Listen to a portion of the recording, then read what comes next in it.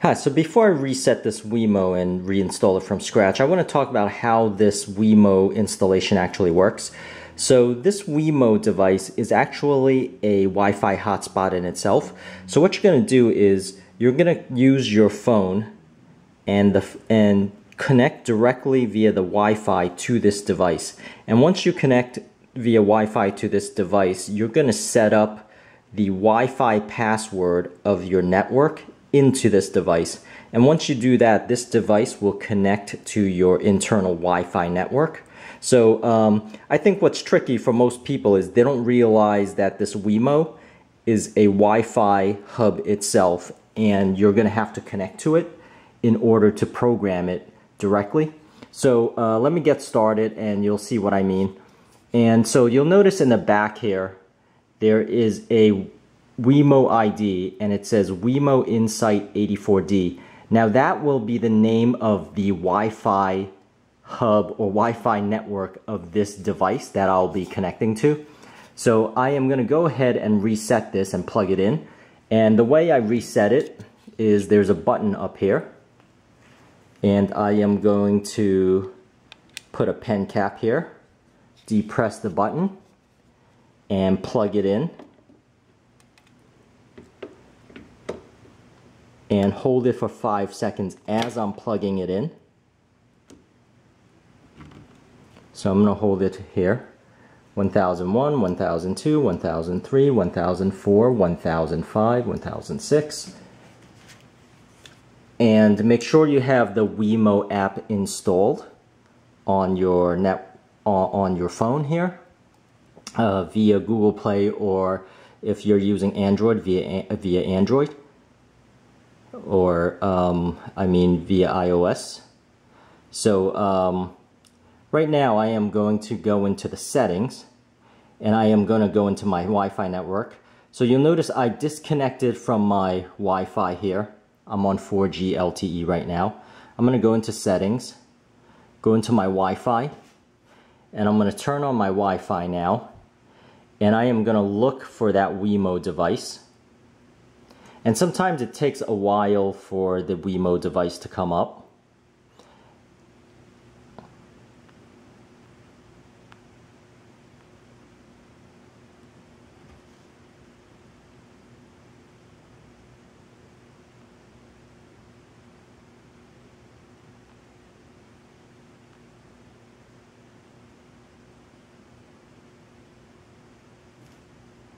You'll notice it finally came up, and it's this device. Notice it matched the ID that I showed you in the back of the Wemo.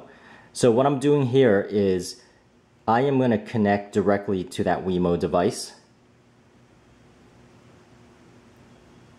and you'll notice it's obtaining the address. So it's connecting directly to this device now, and now it's connected. Once it's connected,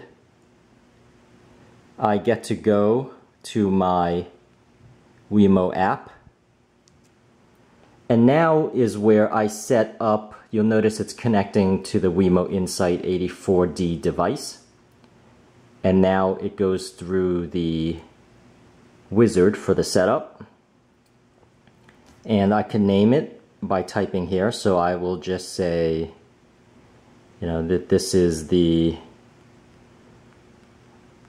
living room fan. Remember the Wi-Fi's. And what I'm doing here is now I'm setting up the connection to my internal Wi-Fi.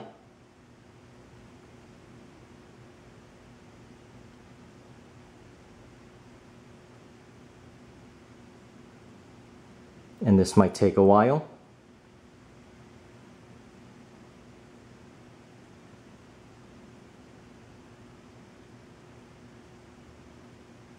And notice it says unable to connect. Please re-enter the password.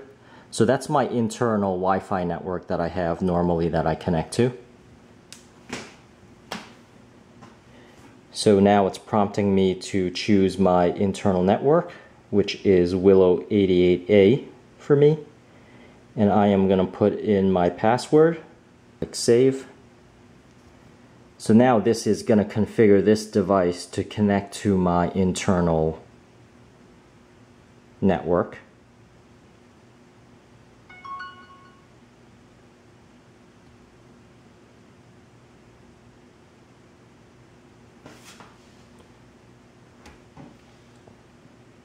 There you go, it's finally doing it. Willa 88A is my internal Wi-Fi network.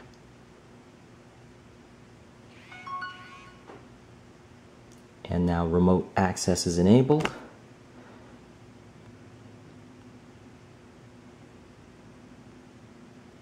Looking for devices.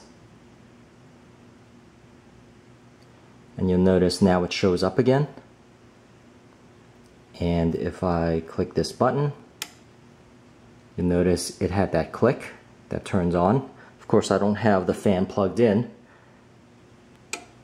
And I'm going to turn it off.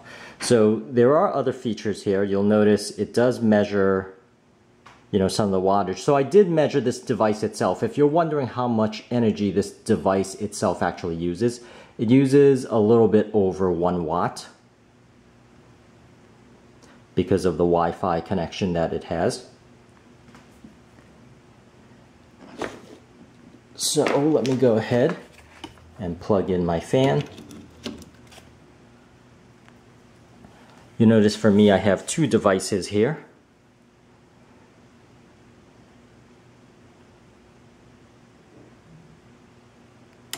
You'll notice now my fan's on when I tap it. Now I do have that upgrade fail because I try to upgrade the firmware while it was already updated, and that message doesn't seem to disappear, so that seems to be a glitch in their software. But overall it still works. So you could do other stuff, like you could program it to turn on and off at a certain time. So there's a scheduler here for that. And you'll notice here I have a schedule where I turn it on at 6:30 and I turn it off at 7:30. And once again, this switch here is a touch switch. So that's touch sensitive also. I could turn it on and off like that. But that's really it. That's really what I wanted to show with this Wemo device. The setup's actually pretty easy once you understand what the steps are and how this thing is actually configured as far as the setup. But that's really it. I hope this helps, and please subscribe, and thank you for watching.